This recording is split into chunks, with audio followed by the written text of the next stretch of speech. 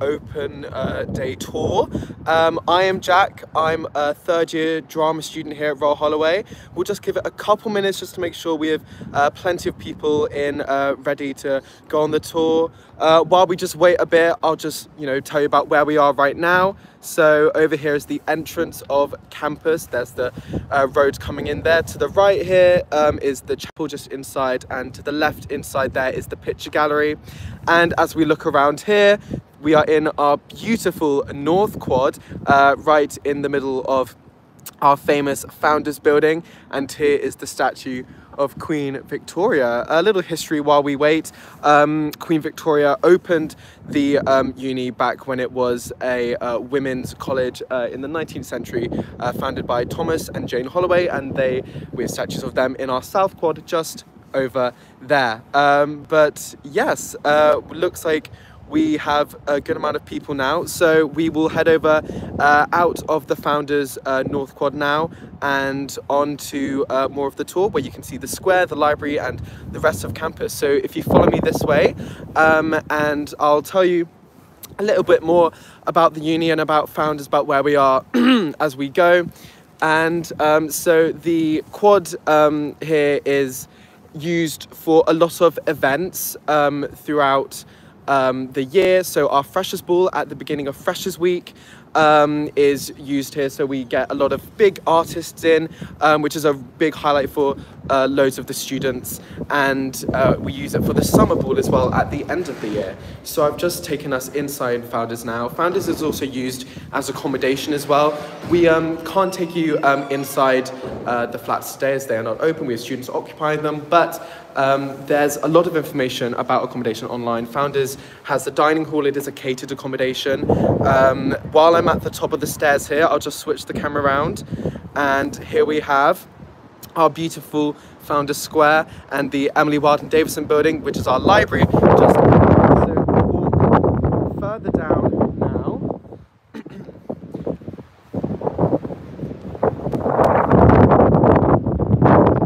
do as well pop any questions that you may have throughout the tour, and we will answer them as we go throughout the tour as well, and at the end as well.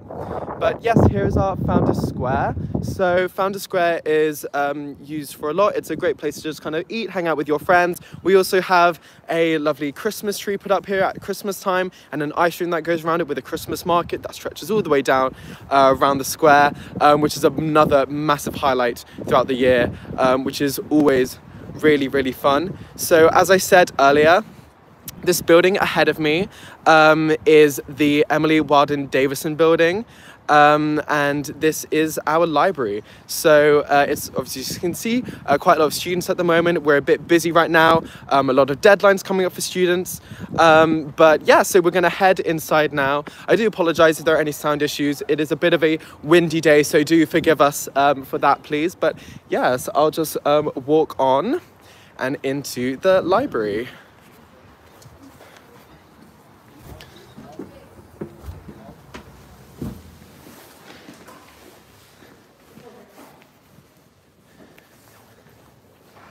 So here we are in the Emily Wilding Davison building, and this is our library. So as you can see here, we have a cafe which is open to all students throughout the weeks, and even in holiday time as well, it's open. And that's just a great kind of social aspect to the study space that we have here. And as you can see above me, we have 2 floors above us here, and the Services Centre is also located here, a great place for when students need help with any kind of inquiries, student finance issues, anything like that. We have silent study spaces up there and group study spaces over this way as well, with the option for students to be able to book out study rooms, and if they're working on group projects and anything like that, they're able to sort of work as groups privately there as well. Also located in the library, we'll just walk through it now, is the event space. So any events run by our Hall Life team usually take place in here, or just any events by any kind of departments. We have currently a college archives exhibition that was done last summer, open here as well, which has been really cool to see a sort of history project done by some of our students here. And we also have the Students' Union shop. which is really useful, especially for students living on campus to, you know, they don't have to go to the high street whenever they need to do some kind of food shop. You know, they can just pop up here whenever they need to. So that's another really useful aspect of the uni here. You can also buy Royal Holloway merchandising while we're there as well. So we'll exit round out the library now, and I'll just take you round to see our Windsor building briefly, and just tell you a bit about that, and just tell you a bit more about kind of buildings we see along the way. So opposite me right now is the computer center. That's where a lot of the media arts students work and do a lot of their work. And just ahead of me there is the mall building, which you'll see in a little bit along the way. But here is the Windsor building. So inside Windsor is this little cafe on the square, which is open for events, and for, yeah, things like graduation. We open it up for our guests there. Also inside the Windsor building is this beautiful auditorium used for many kind of performance spaces, like music recitals often take place inside the Windsor building as well. So that's another really kind of nice aspect of the Windsor building, as well as obviously being lecture space and seminar room space as well. And you can see kind of more benches out here. And again, just another sort of area where students can have lunch with their friends. And yes, it's a bit light now, but you can sort of see inside.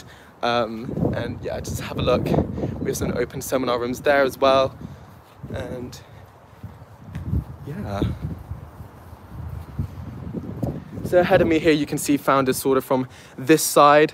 Again, it's very beautiful, very majestic, especially in this beautiful sunny weather that we have today. Yes. And as you can see as well, a lot of green space throughout the uni. You'll see some of that towards the end of the tour, some of our sort of green and wooded space. But yes, we're going to go back down the main road of campus now. And as I pointed out earlier, this sort of area here is for all our media art students and film students. So they do a lot of work here. They do a lot of work in that cabin over there. You can kind of see the back sort of room of the Windsor building as well.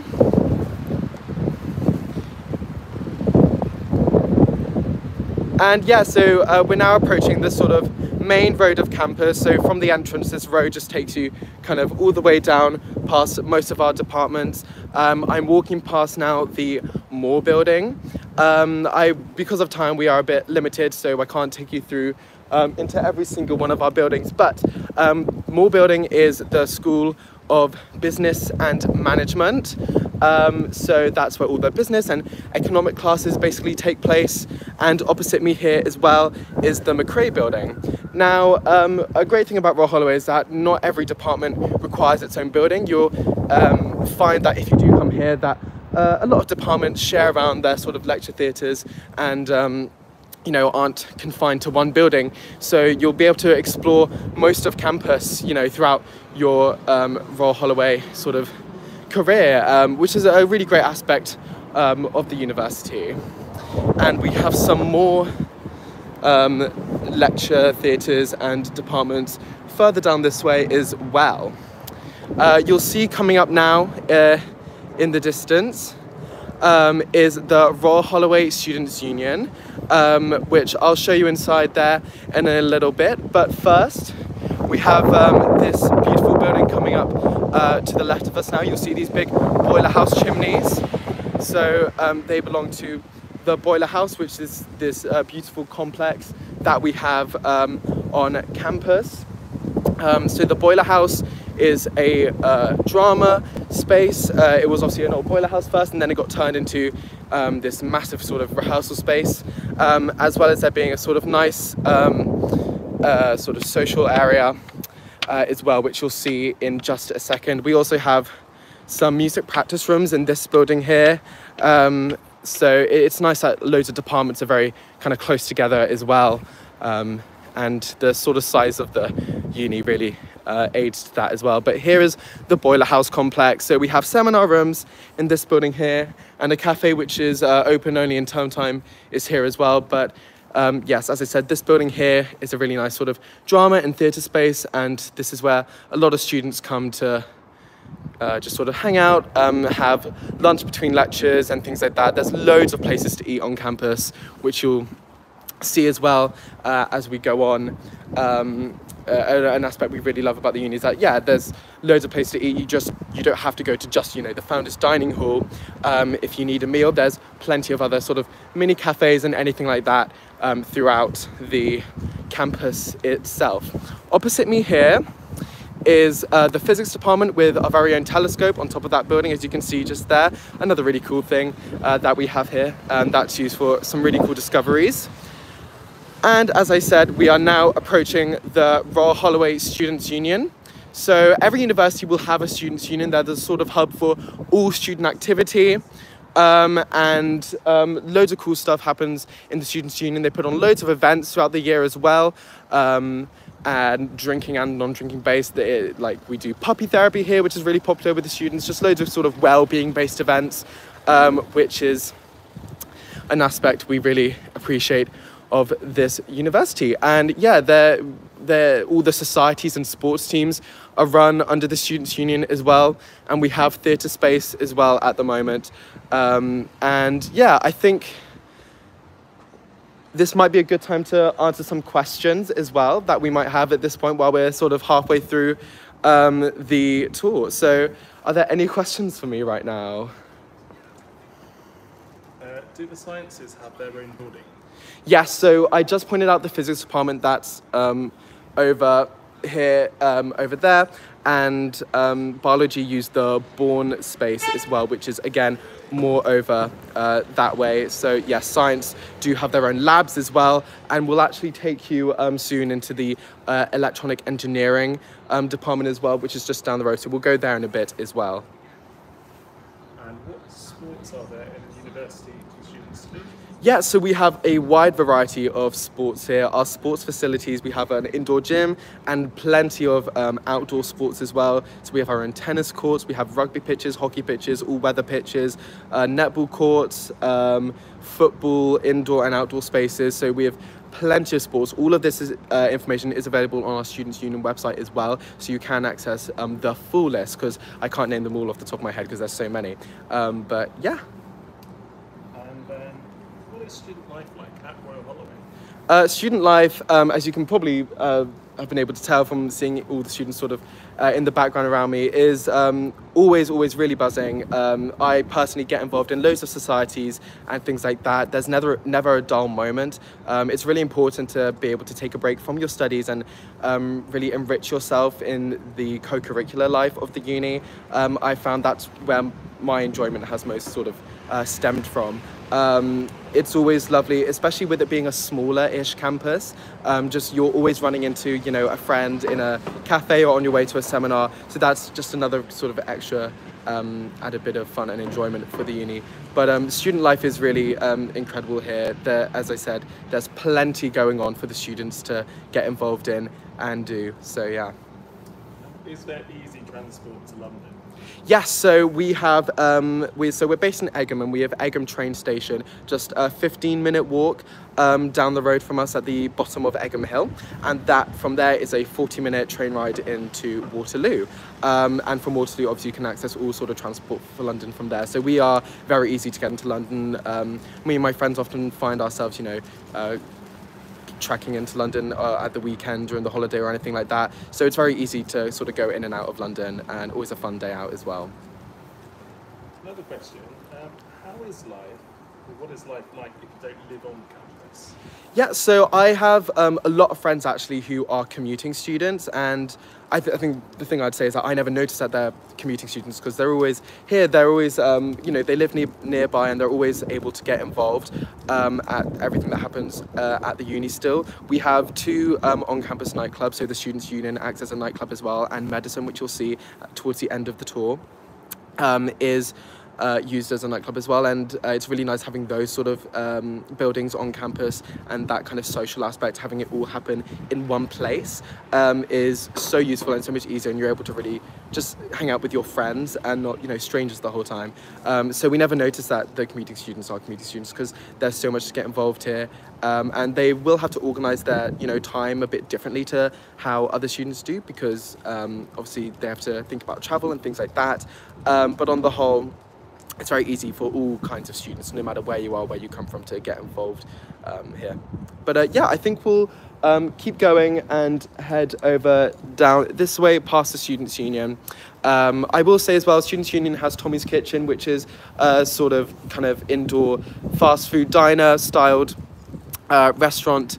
And yeah, so over for the second part of the tour, you'll see the geography building, the electronic engineering building, which we will go inside and have a look at that. That's one of our newest buildings on campus, and you'll get to see some more of our accommodation just from the outside. And yeah, so over this way is the drama department. So that's sort of following the road, and just there's a bridge that just takes you over to the other side of the road.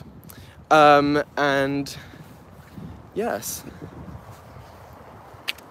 so coming up to the left of me here is the Queen's Building. So the Queen's Building is used for all sorts of earth sciences, so geography, geology, and yeah, earth science, health studies. That's all sort of takes place in the Queen's Building. Really a really nice building. I was in there for a shift the other day, and yeah, they have beautiful seminar rooms, really nice lecture theatres in there as well. And to the right of me here is the psychology sort of department. This is where all the psychology, criminology, and social science lectures sort of take place. And as I said earlier, of course, many departments sort of share around the department, so there's not necessarily one place you might be confined to throughout your entire time at Royal Holloway, but these are mostly where the these sort of departments will do their thing. And this really funky building right in front of me here is the Schilling building, which is where electronic engineering all takes place. So the Schilling building, it was sort of opened in 2018. So it's our newest building on campus, named after British Schilling, who was a motor engineerist. And yeah, I'll take you inside now. It's got some really cool things in there. You'll notice as we go inside, we really like to blend, you know, the sort of academic side of studying here at Royal Holloway, as well as the sort of social aspect of studying, because that's a really important aspect of studying here at university, at any university, is the sort of aspect of studying with your friends and doing, you know, these group projects and things like that. So there's plenty of sort of sofa space to sit around, hang out between seminars, between lectures, anything like that. And hopefully we can have a peek in to see if there are any seminar rooms open. But yeah, this is the Schilling building. We have the lecture auditorium just through there, and you'll see some sofa spaces, and we have a computer lab in here as well for any sort of high-tech experiments, anything like that, and seminar rooms in there, and a sort of more modern style lecture theatre with a nice cool sofa seating and tables and chairs sort of laid out like that. But this is the Schilling building. We also have this really cool car here that was created as part of a project as well. So we just had on display sort of, you know, loads of things the students have done throughout their sort of module and courses here. But exiting the Schilling building now, we're going to have a look at some really nice accommodation, and I can tell you more about the different accommodation styles that we have at Royal Holloway as well.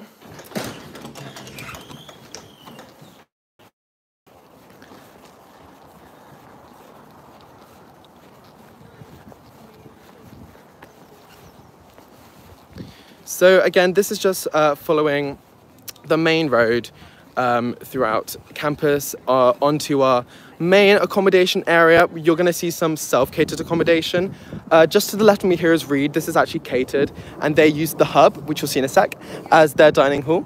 And yeah, we have Williams. So this is one of our self-catered accommodations. And I'll tell you more about the hub in a second. Just coming down the pavement here.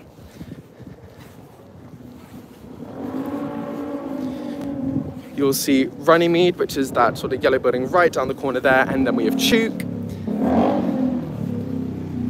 and Butler. So, just a bit more about accommodation. Sorry about that. A bit more about accommodation. So these are, as I said, self-catering accommodations. So these particular buildings are flats of 8 and they're ensuite bathrooms and they are a shared kitchen. And as I said, you're sharing with 8 people. We also have Wedderburn and Gower, which is a bit more down the main road of campus. But they're all the same as these ones here. So our accommodation ranges, there's a lot of options. And as I said, Founders and Reed are the catered accommodations, and they have sort of shared bathroom situations, as well as shared sort of pantry situations as well. So there's a lot of options to sort of run through, which is all available on our website as well. But yeah, so this is a sort of main accommodation area. I'll just take you a bit more down. And as I said, we have the hub, which is one of our main dining halls on campus. And also in the hub is the sort of main reception where all the students can collect their post, their mail, any packages will get delivered there. And laundry services are based there as well for the students. So yeah, as you can see here, this is more accommodation all the way, stretches all the way down there. The sports centre is also located all the way down that road at the bottom of campus as well, I should point out. And we have Kimiko, a Japanese-style kitchen restaurant, which is in the hub, and Imagine, which is a bubble tea cafe. So yeah, just again, really cool aspects of living at uni, being open to all these different styles of global cuisine that we have here. As I mentioned, we have Medicine, which is one of our on-campus nightclubs that acts sort of codependently with the Students' Union as sort of nightclub services. So that's just located down the slopes there, and then Wedderburn and Gower, our other self-catered accommodations, are down the road there. So yeah, I'm gonna now take you into this sort of wooded area of Royal Holloway. It's a really nice part of the uni that I really like to show people as well. So we'll go this way quickly and that will bring us to the end soon. But keep coming in with your questions because I'll answer some questions at the end of the tour, but I'll show you around now where we are.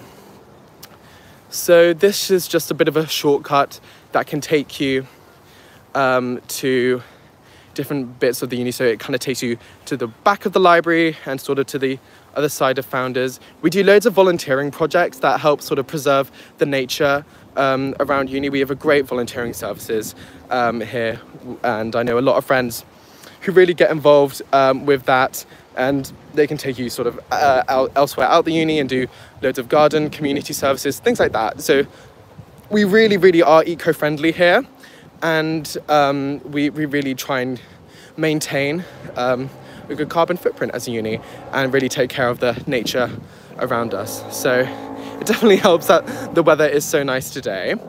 But we have loads of like benches set out along this wooded area, and you'll see loads of nice ponds, and we also have a campus cat that sort of roams around the uni, which is always a highlight of your day when you run into the cat. Always a fun part of the day. But yeah, here's a lovely sort of area. Again, loads of benches and just logs. You're able to sit around and work and just chill with your friends around the university. And as you can see here, the Founders building in the horizon is just over there. And this is the sort of side of the library through the woods there.